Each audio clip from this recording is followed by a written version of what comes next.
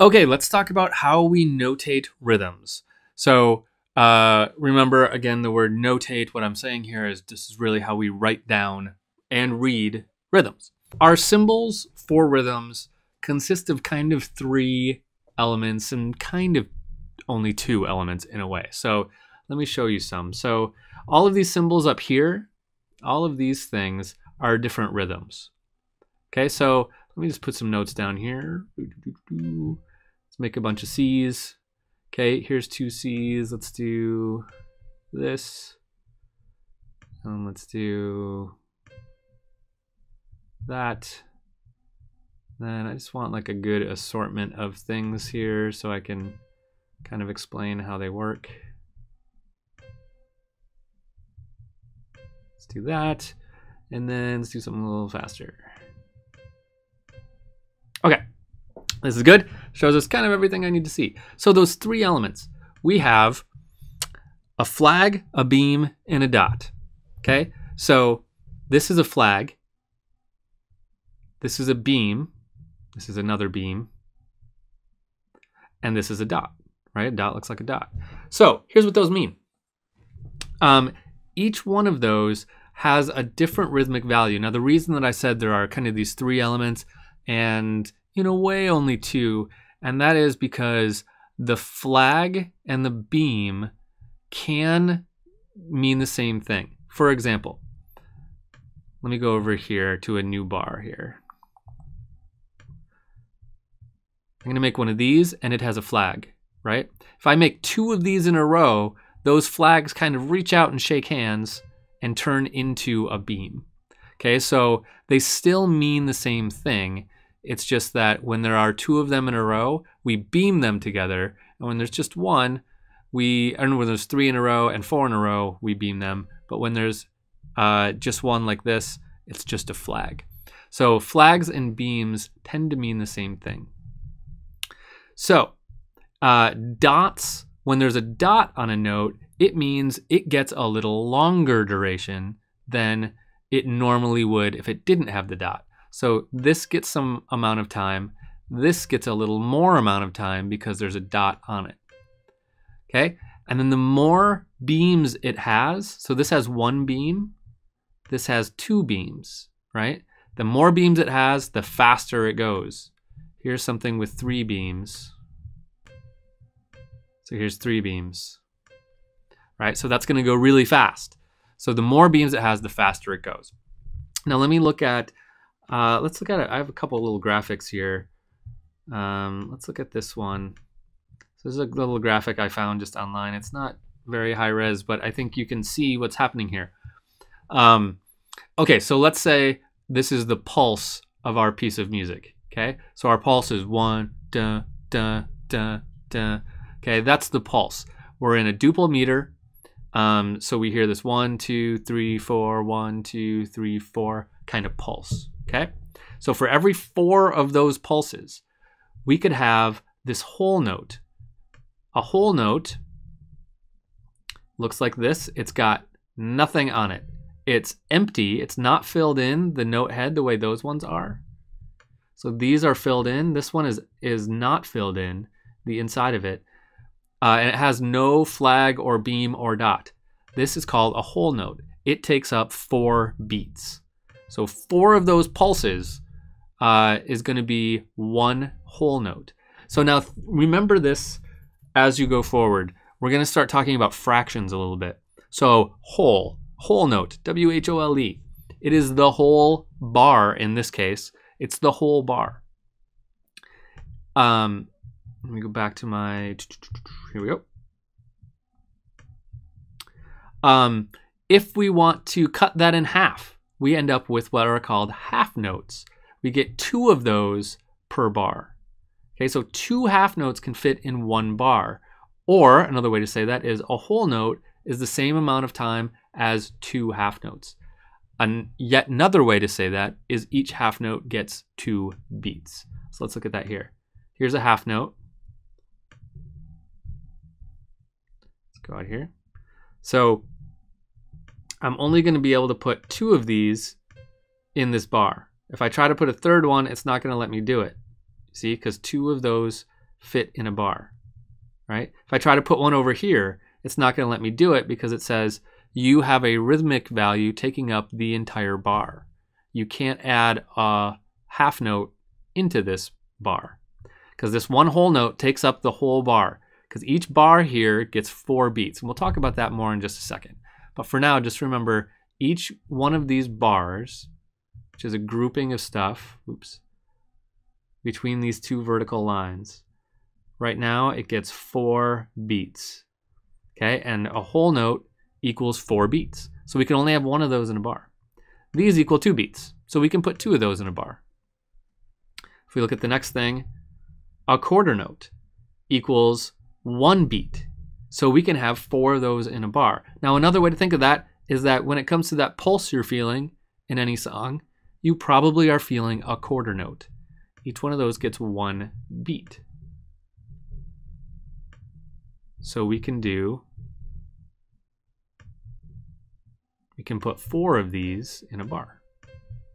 Okay?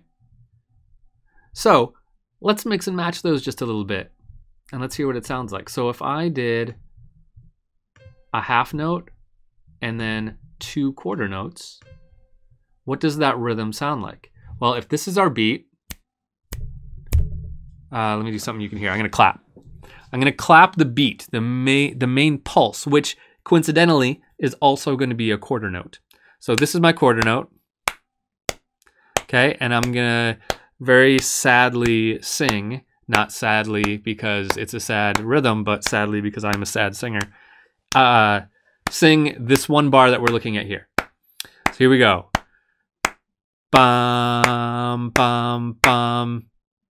That was it, right? Because we have half, quarter, quarter, right? Let me just do this one bar over and over. So half, quarter, quarter, half, quarter, quarter, half, quarter, quarter. So you see how that works. This gets 2 pulses, this first note, because it's a half note. This gets 1 pulse, okay? Let's do another one. Let's do a quarter note, and then a half note, and then a quarter note. Okay, so just looking at this one bar.